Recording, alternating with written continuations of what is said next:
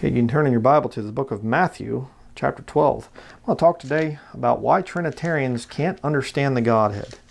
Because I've seen this thing with people and they say, I just don't understand how you can, I don't get it. How could it be this thing of, how could Jesus be on the earth praying to the Father in heaven? And he's, not my will, but thine be done and all this stuff. If they're one and the same, how does that even work? How could this happen? How could this work? Well, there's a reason that they don't understand that. Because you see, unless they're brand new and just kind of deceived by the thing, brand new saved and whatever else, most of these Trinitarians are lost. They have not experienced a supernatural rebirth, the new birth that's there for a Christian. They don't know anything about it. And that's why they can't understand the concept of the biblical Godhead. I'm going to show you some scriptures on this today. It's going to be an interesting study. Matthew chapter 12, verse 18.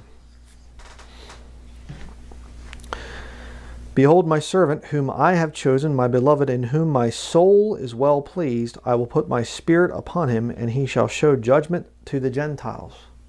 Now, I've been saying this for a long time, these different studies. We are made in the likeness of God. God has three parts to him: body, soul, spirit. You just saw it right there. Verse 18, in whom, behold my servant, Jesus, whom I have chosen, my beloved, in whom my soul, there's the Father, is well pleased. I will put my spirit upon him, the Holy Ghost, in other words. The Holy Spirit, he's also called that. So there you have the three. The servant is Jesus Christ. Jesus took upon him the form of a servant when he comes to the earth. There's the body, in whom my soul, there's the Father, is well pleased. I will put my spirit upon him, the Holy Spirit. Man is made in that same image. We'll see about that here in just a little bit. Okay? I mean, you say, well, when does this happen? We'll go to Luke chapter 3. That's an Old Testament prophecy that we read there in Matthew chapter 12, verse 18. But here it actually is fulfilled. Luke chapter 3, verse 21 and 22. It says here, now when all the people were baptized, it came to pass that Jesus also being baptized and praying, the heaven was opened, and the Holy Ghost descended in a bodily shape like a dove, not as a dove, but like a dove, upon him. And a voice came from heaven, which said, Thou art my beloved Son, in thee I am well pleased. What we just read in Matthew chapter 12, verse 18. My servant, Jesus, in whom my soul is well pleased. We just read here in verse 22. Thou art my beloved Son, in thee I am well pleased. It's the soul that's well pleased. All right? And I will put my spirit upon him. A bodily shape, the Holy Ghost descended in a bodily shape like a dove upon him. See how it ties in perfectly? Jesus is the servant. He comes and he's baptized of John. And what did John say to him too, by the way? It's not here in this passage. It's in another one of the passages. But John comes and he says, I have need to be baptized of you. And Jesus is saying, no, baptize me. He's there as a servant, you see. He's the servant that God has chosen. It's an amazing thing. So again, you're seeing right here how the Godhead works. Jesus is the body. He's the servant.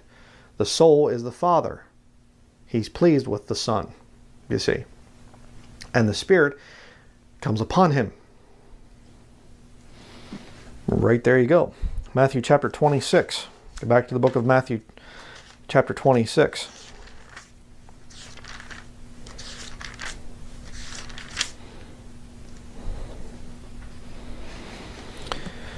Matthew chapter 26, verse 36 through 46.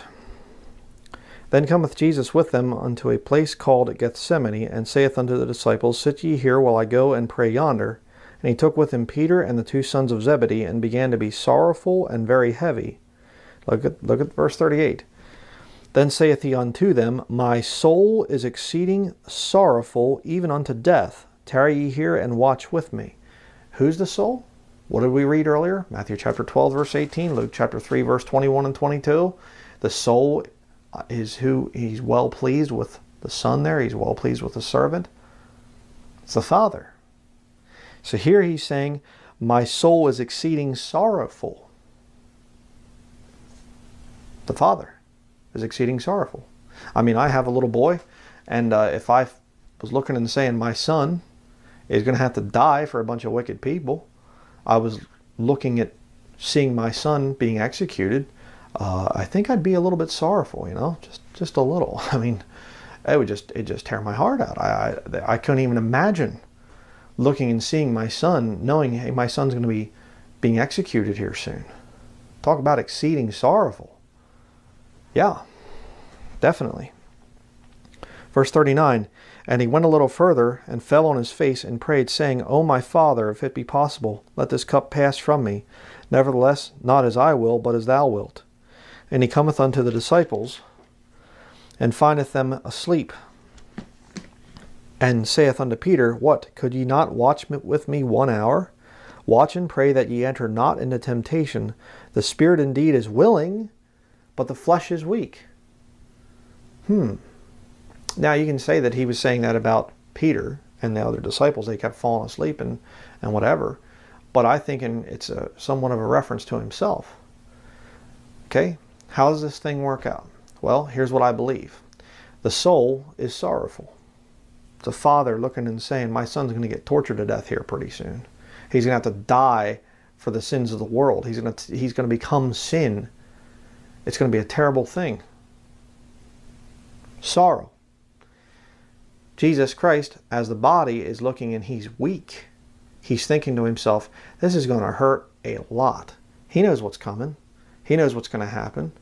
I mean, I cannot fathom being whipped and beaten and things, and then they're spitting in your face and they're ripping his beard hair out, you know, grabbing fistfuls of it and ripping it and smacking him in the face and things, and then crown of thorns jammed onto his head, and then they take him up and they nail him to a cross and he has to die a slow death.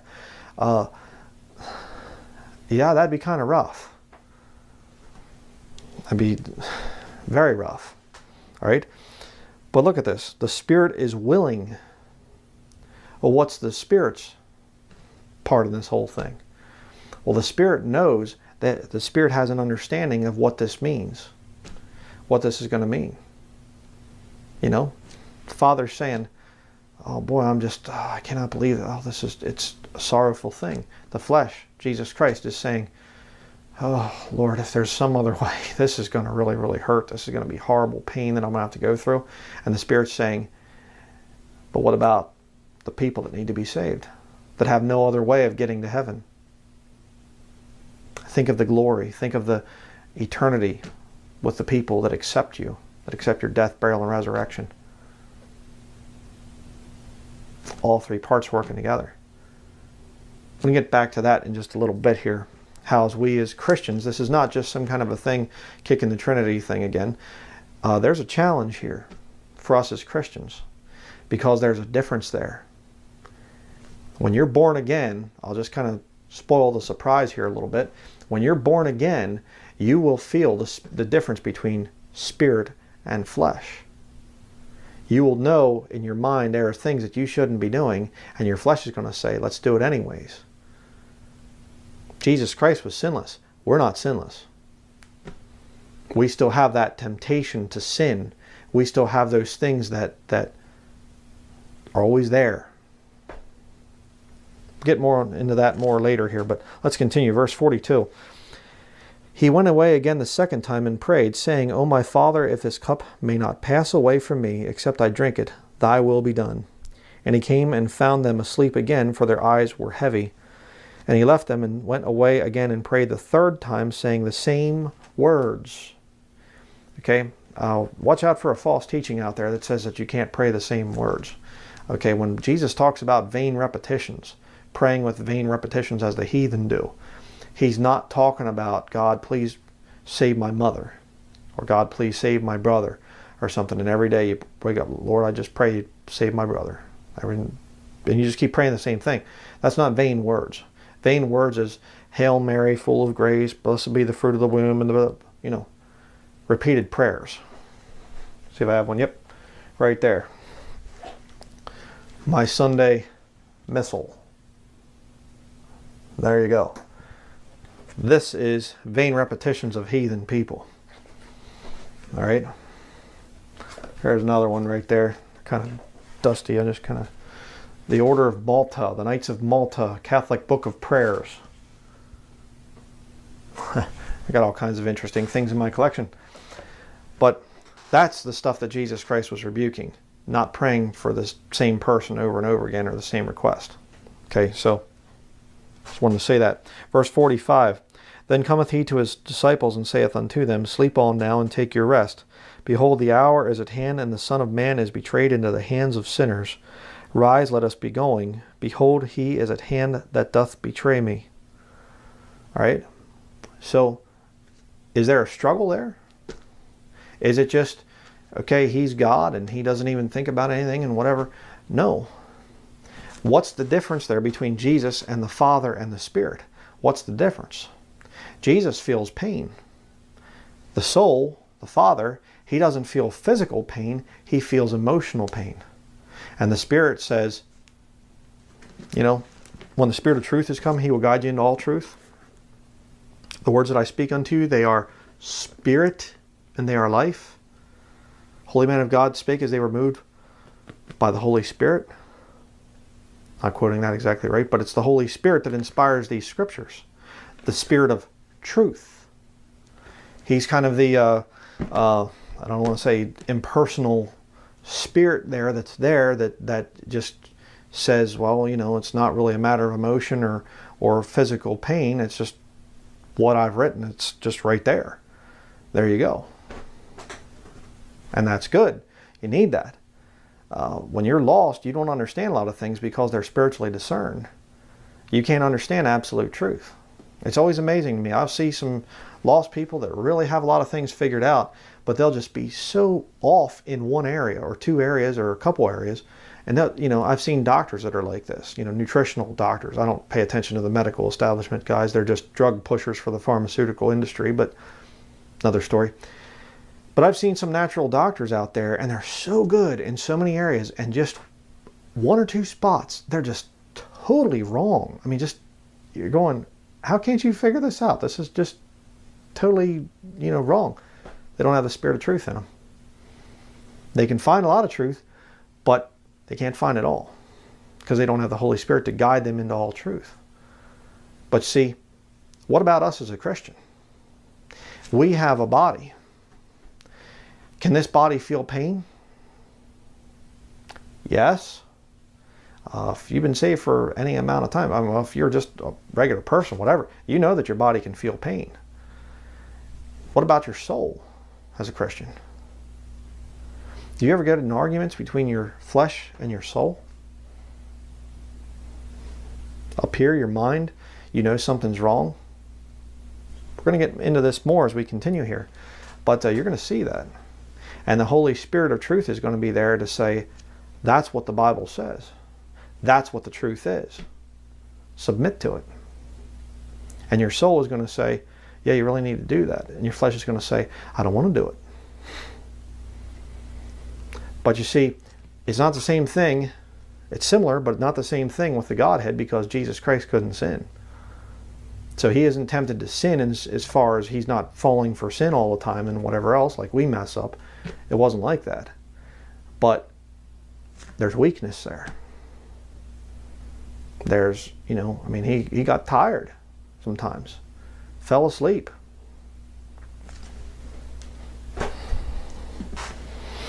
Well, let's continue. Romans chapter 7. Now we're going to look at the Christian, how there's this struggle between the flesh and your spirit. Romans chapter 7, verse 14 through 25. For we know that the law is spiritual, but I am carnal, sold under sin. This is not past tense Paul's talking about back before he got saved. That's stupid nonsense. A bunch of work salvationist people out there, namely within the street preaching movement, the street papist movement. There are street preachers that are saved and that, you know, that are born again, and they know that they're not out there trying to preach sinless perfection. That's a papal thing. I saw some Catholic wrote a comment. It's funny. He said, "We do, you know, you just say that we're all work salvation, but yet we do believe in faith, you know, in Jesus and his, you know, sacrificial death on the cross." Yeah, but you see, you don't truly believe in Jesus Christ. Anybody that says you have to do this or do that or whatever else to keep yourself saved, all right, you're teaching works salvation. All right, just as simple as that. You can be sinlessly perfect in things. No, you can't. No, you can't. Not as a Christian. Nope, sorry. And you're going to see that with what Paul's writing here. Romans chapter 7, verse 15. For that which I do, I allow not. For what I would, that do I not. But what I hate, that do I. Have you ever found yourself watching something stupid on YouTube that you know you shouldn't have watched? You were supposed to read the Bible, or you're going to watch a video about the Bible, or watch some kind of preaching thing, and instead you wasted your time watching something stupid online, and you come away feeling vexed. You click on some video, and in the back of your mind you hear that still small voice as a Christian saying, don't watch this, don't watch that, don't watch it. Oh, I'll be alright, I just got to, I'm researching, or something. Next thing you know, you're watching it, and it's not some kind of pornography or some kind of rock concert or whatever. But you're watching this, and all of a sudden somebody just starts letting the profanity fly, and you go, oh. I can't tell you how many times I've done that. It's a struggle. It's a real struggle. There's been many times I know I'm supposed to be doing something for the Lord, and the old flesh gets in there. The Bible says much study is a weariness to the flesh. Yeah, that's absolutely true. I've had times where I need to get something done. I got to write a sermon or whatever else, and I'm writing it, and I'm getting tired, and whatever, and I end up falling asleep or some kind of thing like that. There's a war there. We'll see about that as we continue. Verse 16, if then I do that which I would not, I consent unto the law that it is good. Now then it is no more I that do it, but sin that dwelleth in me. Interesting. For I know that in me, that is in my flesh, dwelleth no good thing. For to will is present with me, but how to perform that which is good I find not. You can't really clean your flesh up to the point of being sinlessly perfect. All right? When I teach and preach the new birth and a changed life that follows salvation, but I've never once taught sinless perfection. The changed life is you're going to see some things change. And now when you sin, when you mess up, and you will mess up, and you will sin, you'll feel vexed about it. And as time goes by, the Lord's going to make that your wide world of activities and other things, He's going to make it smaller and smaller and smaller and smaller, where all of a sudden you're not hanging out with the people you once did, you're not going out and doing the things you used to do, and not listening to the kind of stuff, or dressing a certain way, or talking certain ways. It gets smaller, you see. Why? Because Jesus Christ is trying to get you to focus on Him. Turn your eyes upon Jesus, look full in His wonderful face, and the things of earth will grow strangely dim in the light of His glory and grace. Like the old hymn says. When you turn your eyes upon Jesus and you look into His wonderful face, everything out there, all that the world has to offer just goes and just gets real small. And you cross off this, I can't do that anymore. I don't feel right doing this anymore. I don't, that's what happens when you get saved. But you're still going to sin. You're still going to struggle with sin. You got to understand that. Don't get rough on yourself and say, well, I sinned the other day, so I don't think I really got saved, or I probably lost it and things. It's so funny because these street papists that teach the whole thing of works salvation, and that you're sinless or something and whatever, and you can backslide and you can fall away and all this other stuff. Every single one of them believes that they can get it back. And yet show me anybody in Scripture that lost it and got it back. Lost their salvation and then got it back. And then loses it again. Then they get it back, then lose it again, and then they get it back. They'll turn you to verses of Scriptures, like particularly in the book of Hebrews, where it's talking about a saint in the time of Jacob's trouble. They'll turn you there and they'll say, see, you can lose your salvation. Yeah, but in context it says you can't get it back. But they just kind of forget that part. So, I could say a lot more on that, but we'll continue. Verse 18. For I know that in me, that is in my flesh, dwelleth no good thing. For to will is present with me, but how to perform that which is good I find not. Again, from just a fleshly perspective. You can't fix up your flesh without the Holy Spirit helping you. In other words, for the good that I would, I do not, but the evil which I would not, that I do. Now if I do that I would not, it is no more I that do it, but sin that dwelleth in me. I find then a law that when I would do good, evil is present with me. For I delight in the law of God after the inward man, but I see another law in my members, warring against the law of my mind, and bringing me into captivity to the law of sin which is in my members. Check that out. O wretched man that I am, who shall deliver me from the body of this death? I'll just finish here and I'll come back to that. I thank God through Jesus Christ our Lord. So then with the mind, I myself serve the law of God, but with the flesh, the law of sin. Part of the thing of when you become redeemed is God will fix up some things up here in your mind. They that are whole have no need of the physician, but they that are sick. I came not to call the righteous, but sinners to repentance. Mark chapter 2, verse 17 talks about that. When you realize I'm sick, there's no more self-righteousness here. I can't save myself. Right? That's called repentance. I can't put trust in myself anymore. I have to put my faith in Jesus Christ. I'm no good. I'm rotten. I'm sick. You see, I want a changed life. I need help. Obviously, if you go to the doctor because you found a big tumor someplace on you, you want a changed life. That's why you're going to the physician. You go in there and you say, "Doctor, do I have cancer?" And he takes a few tests. "Yeah, it's definitely cancer." "Okay, thank you for letting me know. See ya." No, you're going to go in there and you're going to say, "What can we do about it?" Well, nothing really. You just, now that you've been diagnosed with cancer, you can just, believe that you have cancer and believe that there's a cure, and you just go on and do your thing. No, you're going to say, whatever the cure is, I want to be cured. You see. But verse 24, O wretched man that I am, who shall deliver me from the body of this death? And again, look at verse 23. I see another law in my members. What's the members there? The body of this death, this fleshly body. I mean, you can go and you can get the cure for cancer. Speaking spiritually here, you can go and you can get saved. You can get your sins forgiven. But guess what? You get cured of cancer, you can still get cancer later on in your life. Even if you do it the right way through nutritional therapy and whatever else. If you mess around, you get into the wrong environments, get around a lot of the high frequency radio type of stuff and whatever, like a lot of the cell phones do, you'd still get cancer.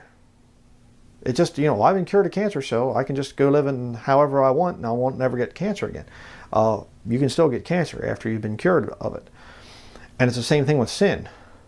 You mess up your life as a lost person and you can make a wreck of your life. And you get saved and then you never have to worry and you can just go on out and do whatever you want. No, that's not what the Bible teaches. All right? You get saved, some things change, but you can still get messed up in sin. That's what's going on here in Romans chapter 7. But notice it says there, I see another law in my members, warring against the law of my mind. What's the mind? Well, when you're saved and the Holy Ghost comes in, the Holy Spirit of truth comes in, He'll guide you into all truth. And now your soul is oftentimes related to the mind. And the Lord will put things into your mind and He'll say, don't do that. Don't watch that. Don't eat that. Don't listen to that. Don't dress that way. He'll start to tell you. And you're going to have that fight there. You're going to feel that as a Christian. You say, what's this have to do with the Godhead versus Trinity thing? Well, again, Trinitarians look and they say, how could Jesus be talking with Himself? Well, if you've experienced a new birth, you would be able to answer that very quickly. Because those of us that have experienced a new birth, you're going to talk with yourself a lot. Okay? That's what Paul's doing here. So it's crazy. What do you think Paul's doing right here in this passage? You're going to have those arguments. I remember when I first got saved, I was still struggling with pornography. And I think part of it was because I was going to a Babel building back then. And Babel buildings are just pagan temples. They're phallic temples, but that's another issue. And I'm struggling with the thing, and you know, there were times when I'd be tempted, I'd be just filled with lust, wanting to look at pornography and things, and in my mind I'm going, don't you dare, you're going to give an account for that. You're going to answer for that. God's not going to let that go unpunished. He's going to chasten you for that thing. You can't look at this stuff. And my flesh is going, but I want to look at this stuff. I just a little bit. It's a little bit's not going to hurt. We're not going to make this a permanent thing that's always going to be there. Just one time. It's just a few, you know what. And I mean, there were times I was arguing and crying out to God and yelling and things. You're going to have the struggle there. All right? That's going to be there. You're going to do sometimes. I mean, there have been times I've given myself into sin, just something stupid. I know it's wrong, and I just go and I'm you know, junk food. I'm big into natural health and things. And one time last year, I went to the store and I was really hungry, and I just thought, I'm just going to get some junk food. Well, it's got corn syrup in it, and it's got food coloring in it, and it's got this, and it's got that. And you know that stuff's wrong. You know that stuff's bad for your health. You know that you've detoxed from all that stuff. Yeah, I don't care. I'm just going to get it, you know. In my mind, I'm going, what are you doing? This is really stupid. My flesh is going, well, you know, just we haven't had it in so long. It's not going to hurt you. A little bit's not going to hurt you. Come on, just go. And what happened? Well, I got sick for 2 days from eating that junk. Threw a lot of it out, you know, a lot of the remainder of the stuff out. Stupid. I knew better. My mind was arguing with my flesh. And there are times that you'll get up and you'll just say, oh, you know, oh, wretched man that I am, who shall deliver me from the body of this death? See, that's the struggle that we have as Christians. You're going to have those struggles. You're going to do those dumb things, and your mind inside, you're going, what are you doing? You know better than this. You know? But Jesus Christ didn't have the struggle as far as being tempted to sin. He wasn't going, oh, just, you know, kind of. There wasn't anything like that with Jesus Christ. But what Jesus was feeling is, he was feeling, the Bible says in Isaiah chapter 53, he was a man of sorrows and acquainted with grief. He had depression problems. I mean, he's going around, he can read people's thoughts. Can you imagine how vexing that would have been for God, manifest in the flesh, walk among his creatures and things, and to smell the smells and to hear the sights, and there's a child right there that's going to be abused and has been abused for years, and there's a guy's cheating on his wife, and here's a woman there, she's backstabbed, you know, people, gossip and whatever else, and he's walking among that all the time. You know what he felt? He felt depression. He felt sorrow. I mean, I'm sure the Lord smiled, you know, different times and whatever, but the Bible really doesn't record him laughing much and really having a good time when he was here on the earth. I bet you it was a very vexing experience for him. And the closer you get to the Lord, that I may know him and the power of his resurrection, and the fellowship of his sufferings, Philippians chapter 4, being made conformable unto his death. Yeah, you're going to have that. You're going to understand that as you grow as a Christian. It's exciting, it's neat and everything else when you first get saved, but boy, you start to get into the book and all of a sudden you start to see family and friends turn against you. You start to see things that you used to enjoy. You can't do that stuff anymore. There's just no enjoyment there. It's not some kind of a hard, fast, boom, rules that you cannot do it and you're just forced and you're shackled in or whatever. That's not the real thing there. You just can't get any enjoyment out of it. You know, I remember watching Hollywood movies after I got saved, and I thought that they were great movies back before I was saved, before I was born again, and I enjoyed them back then. Watch them as a saved man, I couldn't even get through the thing. I had to shut it off. Hated it. Things change. But let's continue here. Romans chapter 8, go to the next chapter, verse 1. There is therefore now no condemnation to them which are in Christ Jesus, who walk not after the flesh, but after the Spirit. We're going to see the contrast between the two here. For the law of the Spirit of life in Christ Jesus hath made me free from the law of sin and death. For what the law could not do, and that it was weak through the flesh, God sending his own Son in the likeness of sinful flesh, and for sin, condemned sin in the flesh. He condemned it because he lived sinlessly perfect. And see, when you come to the Lord as a sinner, his perfect life, you say, well, nobody's perfect. Jesus was. You say, well, then the street preachers, they're sinlessly perfect too. Are you kidding me? I mean, I could point to so many different things. Pride, you know, contention, strife. Those are all lusts of the flesh. And they feed off of that, you see. Those guys are so covered in sin, it's just ridiculous. Jesus Christ is the only sinless man. And he condemned sin in his flesh. That's the whole thing. He died for your sins. Why? Because your death, your life means nothing to God. All our righteousnesses are as filthy rags, the Bible says. Your good deeds, and I've done some good things for people. God doesn't think so. God's not impressed by anybody down here on this earth. Nobody can claim to be sinless. Only Jesus Christ. Continue, verse 4.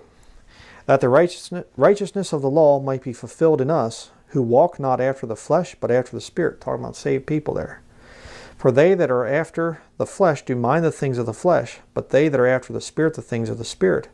For to be carnally minded is death, but to be spiritually minded is life and peace.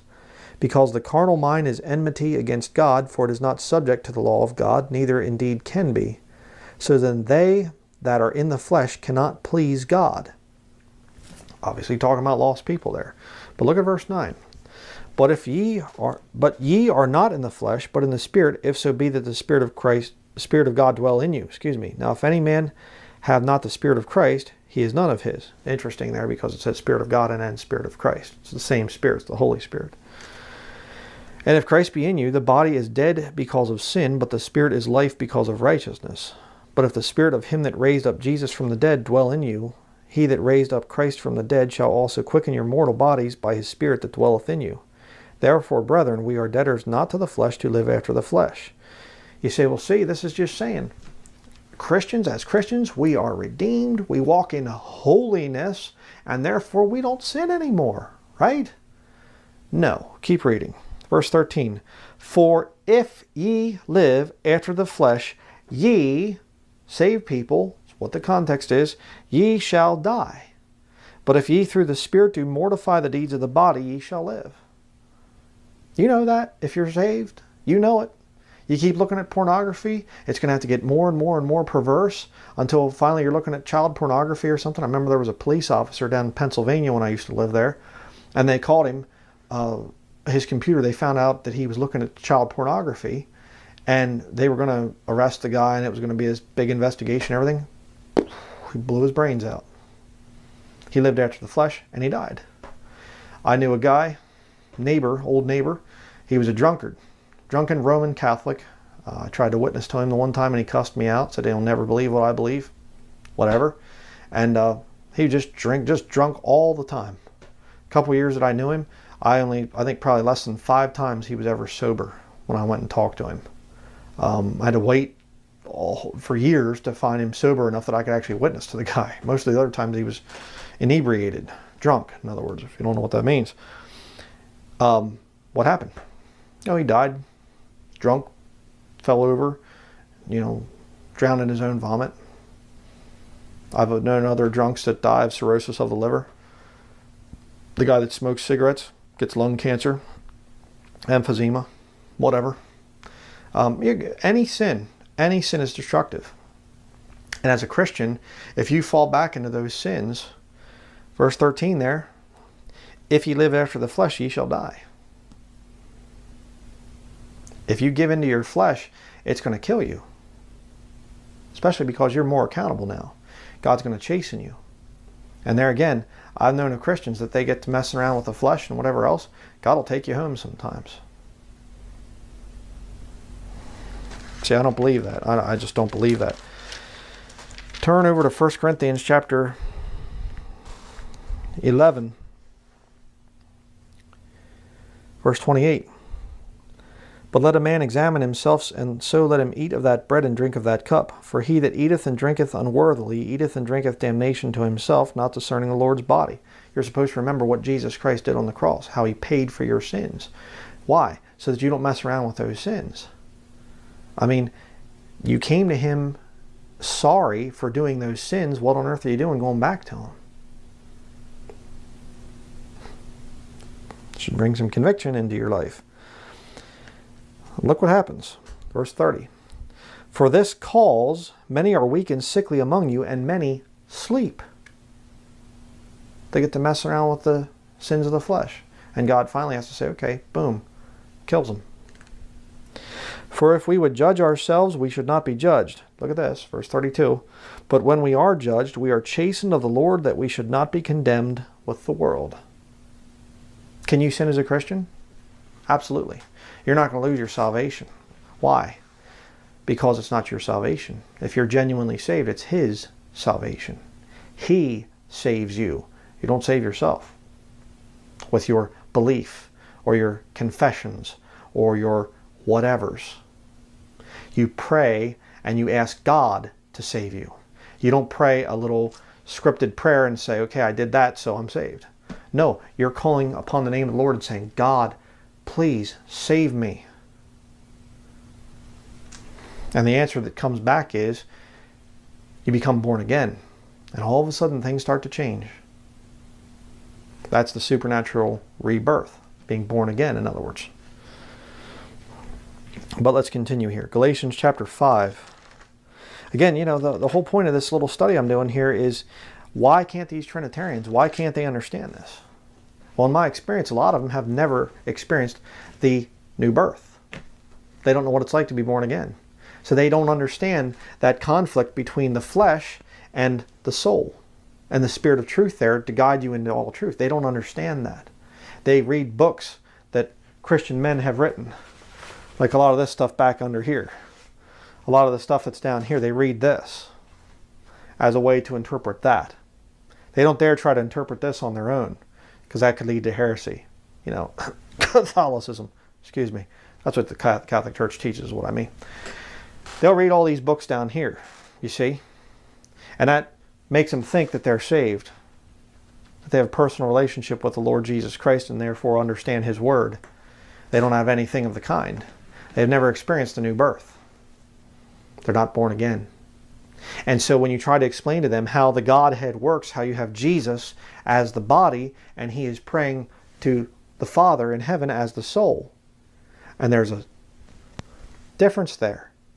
So it's not modalism. Modalism is, you know, people come up with all these little words and things and all this little stuff. These modalist things, they believe that God is one and He just can manifest Himself in three modes. But He can never be two parts of the Godhead separately there. Well, that runs into all kinds of problems, because you read there in the book of Revelation and other places, you have, you know, the Father sitting on the throne and the Son at His right hand over here. And why? Well, because there's prophecies that need to be fulfilled, and then they become one in eternity. All right? See, God, I'll say it this way, God can do something that other people can't do. All right? He can split Himself off and work independently. The body can be separate from the soul and the spirit. We can't do that, at least not knowingly. You know, Paul, he gets stoned to death at one point in time, and he gets called up to heaven. His soul goes up. But the early Christians were standing there looking at his dead body. They carried it outside of Jerusalem, you see. They're looking at the body, but the soul's in heaven. So, but let's continue. Galatians chapter 5, verse 16 through 26. This I say then, walk in the Spirit, and ye shall not fulfill the lust of the flesh. What we've been reading about over in Romans chapter 7 and Romans chapter 8. For the flesh lusteth against the Spirit, and the Spirit against the flesh, and these are contrary the one to the other, so that ye cannot do the things that ye would. But if ye be led of the Spirit, ye are not under the law. Okay? Again, you're to be led of the Spirit. You're not under the law. right? You don't have to follow the 10 commandments or keep the commandments to stay saved or something like this. The commandments are there as a schoolmaster to point you to the fact that you are a sinner and you can't save yourself. And you need Jesus Christ as your perfect Savior. That's the purpose of the law. And when you get saved, you're no longer under the law. Now you're led of the Spirit. You say, well, then you don't sin, right? Verse 19. Now the works of the flesh are manifest, which are these: adultery, fornication, uncleanness, lasciviousness, idolatry, witchcraft, hatred, variance, emulations, wrath, strife, seditions, heresies, envyings, murders, drunkenness, revellings, and such like, of the which I tell you before, as I have also told you in time past, that they which do such things shall not inherit the kingdom of God. You say, well, that's for lost people. No, it isn't. Keep your hand there in Galatians chapter 5 and go over to Romans chapter 14. This list is not for lost people. Lost people don't inherit the kingdom of God. You know why? Let's look here.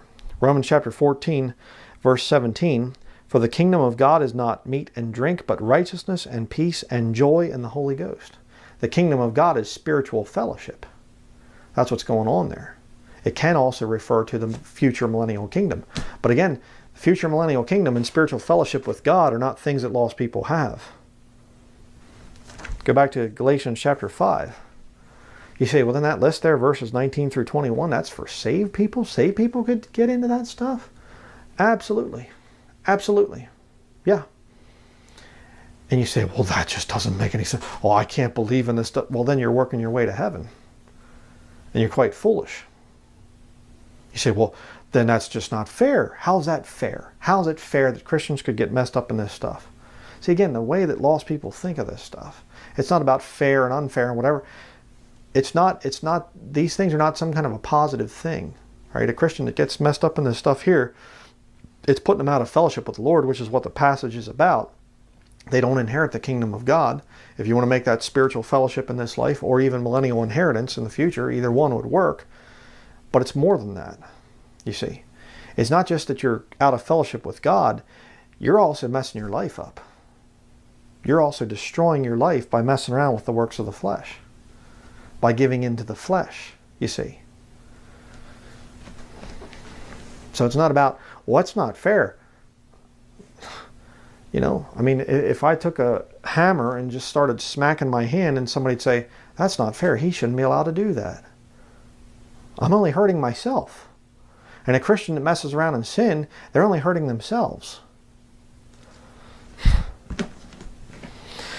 Verse 22, but the fruit of the Spirit is love, joy, peace, long-suffering, gentleness, goodness, faith, meekness, temperance. Against such there is no law.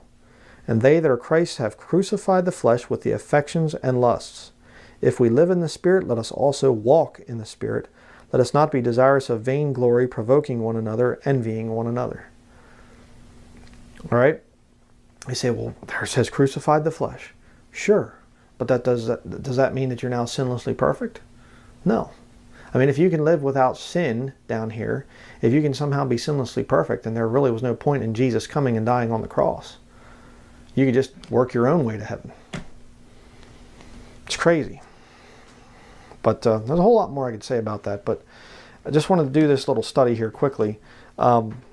Just as another way why Trinitarians cannot understand the thing of the Godhead. They can't understand. How could Jesus say that he's here on the earth and he's praying to the Father if he is the Father? How does that work? Well, if you were saved, you would understand the fact that, yes, your flesh and your soul will talk back and forth sometimes. And the Holy Spirit of truth will be there to guide you into the truth. You know? It's kind of funny because the Bible says in the mouth of 2 or 3 witnesses shall every word be established. Kind of weird. Because you have 3 parts to you. God has 3 parts to him. We're made in his image, you see. But with us, as men, we're not sinless like the Lord Jesus Christ was, as the body, and God the Father as the soul, and the Holy Ghost as the Spirit. We're not like that. We have our sinful body is tempted. It's prone to sin. And therefore you have to crucify that flesh. You have to say, okay, you're not doing that. Put that down. Turn that off. Don't drink that. Don't eat that. It's crucifying the flesh. All right? But it's interesting because the mouth of 2 or 3 witnesses shall every word be established. There's going to be times your flesh is going to say, hey, you know what? I'd like to go do whatever. And your mind is going to say, no, don't do that. Why not? And your mind will say, now the works of the flesh are manifest, which are these: adultery, fornication, uncleanness, lasciviousness, idolatry, witchcraft, hatred, variance, emulations, wrath, strife, seditions, heresies, envyings, murders, drunkenness, revelings, and such like. The stuff that you want to go do there falls into that category. You know? And the soul is saying no. And the spirit is saying, the Bible says no. The mouth of 2 witnesses there.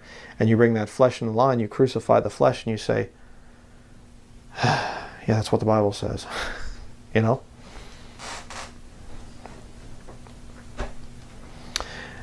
When you study the Bible and you look at the Godhead, you can understand it because, you know, as a Bible-believing Christian that's born again, you can look and you can say, you know what?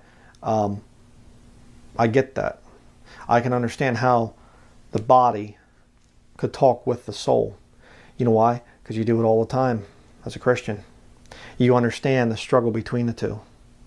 You could understand, I mean, in a very, very finite way, I can understand the struggle that Jesus Christ would have had with the Father, the soul there, and the Holy Ghost as the Spirit. I can understand that. Jesus is saying, hey, you're not going to feel the pain that I'm going to be feeling soon as I die on that cross. And the Lord, the Father, is saying, I know. I feel the sorrow of that. You ever, you know, this is another thing. I mean, you ever see a Christian testimony or something like that and it brings tears to your eyes? You hear about people suffering or about some kind of thing, some Christian brother or sister in Christ that's suffering, going through some, and you weep for them. You know why? It's the soul. You're feeling something there, that connection, that spiritual connection. You feel that as a Christian. There's a difference, you know. That's the whole thing I'm trying to get through in this study. There's a difference between the body of flesh and the soul, representing the mind. Many times you'll see that. And the spirit of truth that helps you understand this book. There's a difference. And so if we can see that difference with our own lives as born-again Christians, certainly there's going to be that difference there in the Godhead, where Jesus can be kneeling down in anguish and saying, I don't want to go through this, but and the Spirit says, but you have to. I know I have to. And the soul says, it's just, I can't bear the thought of having to see you die down there on the cross. Yeah, and the flesh goes, yeah, I know it's going to really hurt. It's going to be really bad. And the Spirit says, the Scriptures must be fulfilled. They're talking amongst themselves. And as a Christian, in a very, very small way, you're going to experience the same thing. You will experience it when you are tempted to sin. Your flesh is going to say, it's not a big deal. Come on, no big deal. And your soul's going to say, it is a big deal. Your flesh will say, why? And the Spirit will chime in and say, turn your Bible to, you know, yeah, you're going to feel it. And I'll put an even better one on you. How about the martyrs? If all of a sudden it becomes illegal to stand for this book to the point of death, the death penalty, and they bring back public execution, the Roman Catholics come to open control. They already have control of this country, let's face that, here in America, and most of the other countries out there as well. There's very few countries that aren't under Vatican control. I mean, if they're going, if the president is going and bowing down before the Pope and kissing his ring and things, back in the Middle Ages, people would look at that and they say, well, yeah, you know, our king is the servant of the Pope, obviously. Now people go, I don't know. I mean, he went to visit with the Pope, but does that really prove anything? Well, you know, it proves that you don't understand history. That's what that proves. But let's just say, total, open, Vatican control before the catching away of the body of Christ. And all of a sudden, you realize they just put out a new list of heretics, obstinate heretics. and you check out the list and your name's on it. And they say, these obstinate heretics are to be rounded up within the next month. And we'll be sending our inquisitors out to round up these obstinate heretics, and they will be given a chance to recant. And if they don't recant, they will be publicly executed by burning at the stake. What are you going to do? Do you think that there's going to be some struggle between the flesh and the soul and the spirit? Yeah. Do you think that you're going to be able to relate to Jesus Christ a little bit? Yeah. Absolutely. If your flesh is going to say, I don't want to be chained to a stake and have them put firewood around my feet, some kindling and things there, and watch him light that match and feel those flames coming up, and look down as my clothing is catching on fire, and then feel that the pain of the flames on my skin. I don't want to do that. And your soul's going to be saying, I can't believe it's gotten to this point. You're going to feel some fear. And the Spirit's going to say, but the Bible says, you're going to compromise? You're going to give up your faith in what the Scriptures say? And your soul will say, no, I don't want to be ashamed for all of eternity for being a coward and recanting. And the flesh goes, nevertheless, not my will, but thine be done. Don't have a choice. See, if you're born again, you'll understand those things. You'll understand that struggle. You'll understand how Jesus, as the Son, could pray to the Father. The body praying to the soul. And the Spirit coming along and saying, it's all right. It's written. You can have an assurance. God didn't leave us with oral traditions. Things that have been passed down by hearsay and conjecture and whatever. Written, authoritative Scripture. So can I get that in writing? Sure. Absolutely.